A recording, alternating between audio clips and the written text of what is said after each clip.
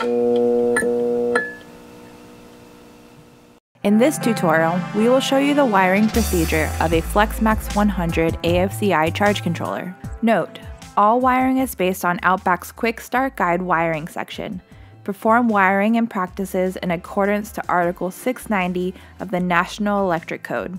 To access the FM100 AFCI wiring compartment, remove the 2 Phillips screws.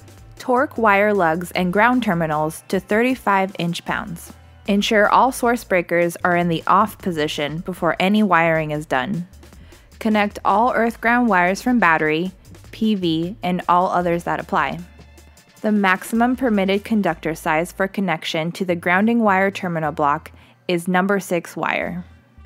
Note, the FM100 AFCI uses a jumper to create a negative to ground bond that enables the built-in ground fault detection and interruption circuit through the GFDI fuse.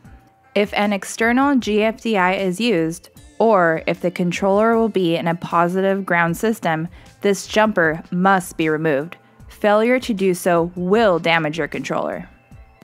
Connect the battery negative conductor followed by the positive and torque the terminals. It is recommended to use a number 4 wire minimum, but it may accept up to a number 2. Connect PV array negative conductor and ensure it is not connected in the negative common point of the system. It must be isolated. Then connect positive conductors through the sensing coil in a cross pattern and up to the terminals. Next, ensure the external cooling fan is connected. Connect the remote temperature sensor if it applies, communications cable to hub or device. From the accessories terminal block, connect any rapid shutdown device, auxiliary output, and battery sense wire leads. You are all done! Thank you for watching.